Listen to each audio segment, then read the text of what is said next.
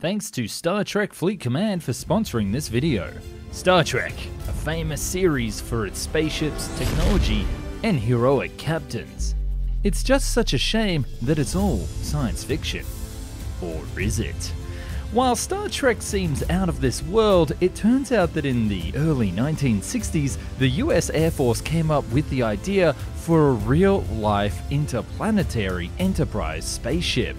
One that could fly to other worlds, visit other peoples, and if needed, go to war to defend humanity. So what was this concept, and just how close is it to the fiction of Star Trek? And could it be built today? Let's explore the incredible, Star Trek-like Orion Battleship.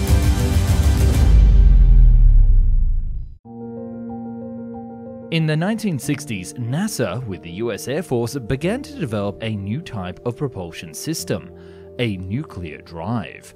The idea was that using the awesome power of the atom, they could be able to launch huge spacecraft into deep space to explore the solar system and beyond without having to rely on fossil fuels. But the military, fearing the Soviets, or perhaps something much more, instead insisted that this science vessel could be capable of warfare, with shuttles, science crew, and military personnel all on board, and enough nukes to wipe out a country off the map. Essentially, it would become a Star Trek Enterprise in real life, although far more militaristic, making it the perfect comparison to science fiction.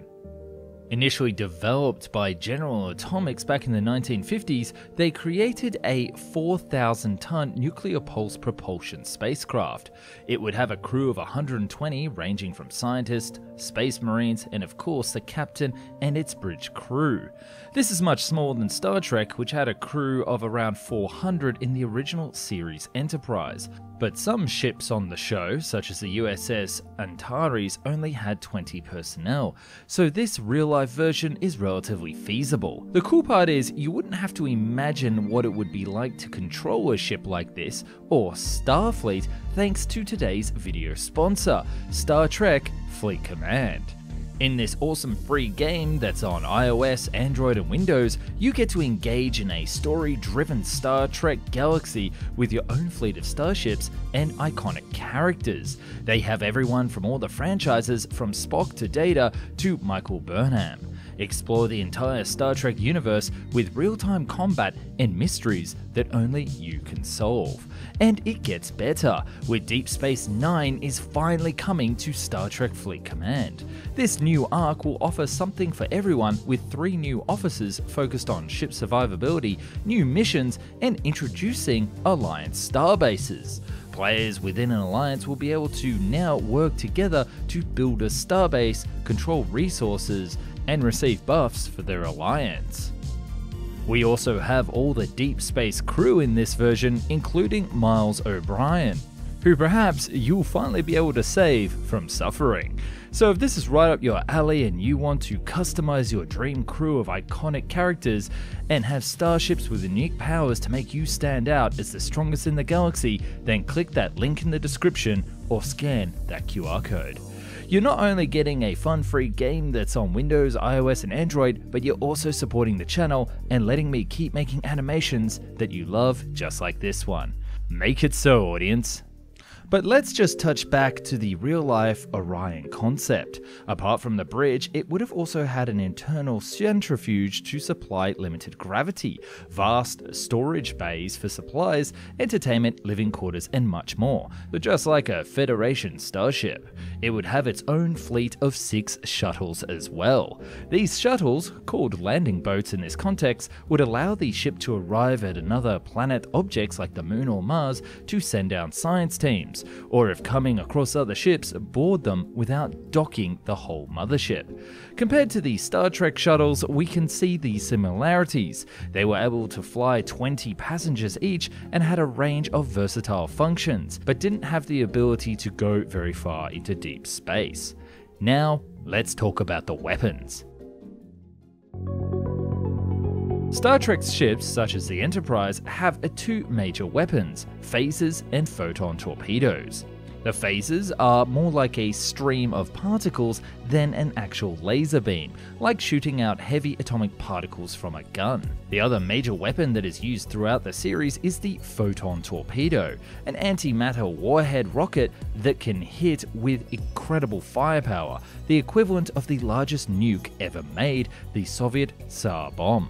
The Orion Battleship, for comparison, has roughly the same weaponry. I'm not kidding.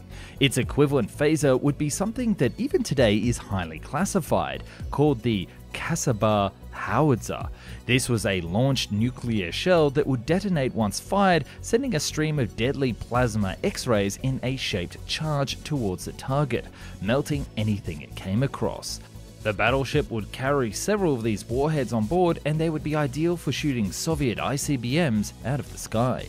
And in terms of photon torpedoes, well, we have the good old standard nuclear warhead. The ship would carry around 500 of these 20 megaton city killer warheads that it could use to bomb any country, alien or human, off the map.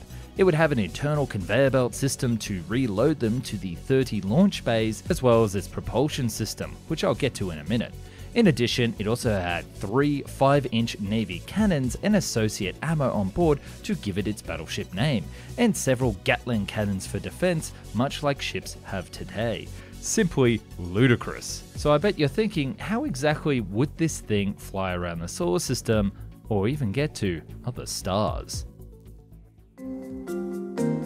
In Star Trek, there are a few different ways that a spacecraft or starship can fly around, the most famous which is the warp drive.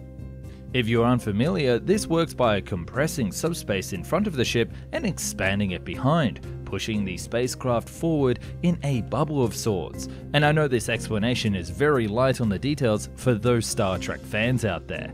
With this technology, however, humanity and the Federation of Planets as a whole is able to cruise around our universe at faster than the speed of light. But what about the Air Force design? Would it use a similar concept? Not quite. The nuclear weapons on board the spacecraft were not just there for offensive capabilities, but were also there for propulsion. That's right, these crew members would be riding around pretty much on top of a nuclear warhead. They would launch a nuke behind the ship and detonate. The shockwave would then radiate out into what is known as the pusher plate, giving the entire spacecraft a powerful push. The pusher plate would be mounted on 2 large, 2-stage shock absorbers that would smoothly transmit the acceleration to the rest of the spacecraft. This would be done multiple times until it got up to speed, using a range of nukes from 140 kilos to up to a ton, and they would look somewhat like a depth charge. These charges would dispense from what looked like a vending machine apparatus, so much so that the Air Force actually consulted with Coca-Cola in the design of this machinery. I'm not kidding.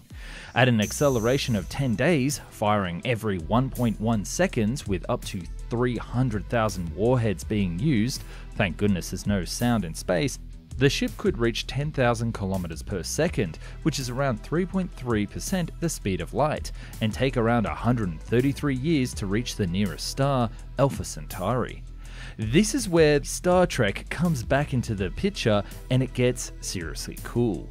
Warp drives in the series are powered by antimatter and allow them to fly beyond the speed of light, doing trips to other stars in hours, not years. For the Orion, a typical fission nuke that is common in warheads would only allow it to reach 3% the speed of light, but if we swap that out for antimatter charges, it would be possible to reach 50 to 80% the speed of light. A nuclear pulse drive starship powered by fusion antimatter catalyzed nuclear pulse propulsion units would be similar to 10% the speed of light, and a pure matter antimatter annihilation rockets could theoretically capable of pushing it up to 80%. That would mean reaching other stars such as Alpha Centauri in 44 years at 10%, 22 years at 50%, and under 10 years for 80%, meaning you could visit other stars in a lifetime, even multiple times. This doesn't account for slowing down, of course, but they prepared other methods like flipping the spacecraft around and firing to deaccelerate, or energy-saving tech like solar sails. Side note, just like Star Trek, the ship would actually have artificial gravity due to the acceleration. When reaching the near light speeds, the constant acceleration would be kept at Earth gravity. This same could be said for its deacceleration towards the destination, giving those on board actual gravity for a duration of the trip. And when not accelerating, they would use the centrifuge on board. And while not exactly the same speeds as warp travel, we could actually build this starship to visit other stars today. So why was this insane spacecraft never built, and our dream of beating the Kobayashi Maru scenario could never happen? This Orion spacecraft was the perfect solution to the question of how to visit Mars, Saturn's moons, and eventually other stars. There were plans drawn up for hypothetical manned missions to Saturn by the 1970s in an Orion-powered ship that would be built by ship fitters in Virginia along the East Coast because of the heavy-duty steel construction experience. That would be preferable to the lightweight aerospace techniques that were used for aircraft. They visualize a flying city in space that could be launched by the late 1960s, which to them was incredibly doable. Technological problems would be overcome, but modern engineering hadn't found any silver bullets yet that would have condemned such an effort.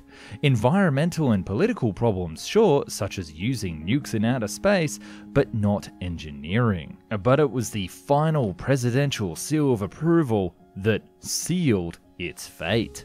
The team got as far as presenting a large-scale model of the Orion Battleship to then President Kennedy in the early 1960s. But alas, this highly detailed model, brimming with weapons and nukes and all sorts of folly, totally put the president off, and he quickly cancelled the program. As it turns out, sending a ship to space that, while on paper matches that of a Star Trek Enterprise, it doesn't match the ethos of the peace and the Federation.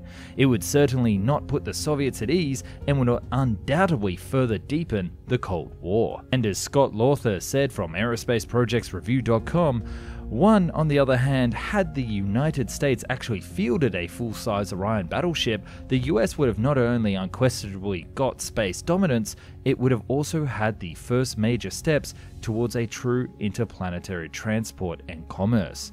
Rather than limping to Mars in a small aluminium bubble, hello Elon Musk, following minimal energy requirements to save every last gram of fuel, the US would have had ships that could carry thousands of tons of payload and hundreds of passengers. Ironically, this project wrapped up just as Star Trek went to air only 3 years later. You have to wonder if the creator of Star Trek, Gene Roddenberry, knew something that we didn't. What do you think? Did he have an inside angle at the Air Force? And if you enjoyed this video, I also suggest you check out my other channel, Escape Velocity. There I'll be talking more detail about this technology and the rest of the Orion program, and I can't wait to see your thoughts. Oh, and don't forget that Deep Space Nine is arriving to Star Trek Fleet Command. Star Trek Fleet Command is available for free on iOS, Android, and Windows. Download now using my link below or by scanning the QR code and join the fight.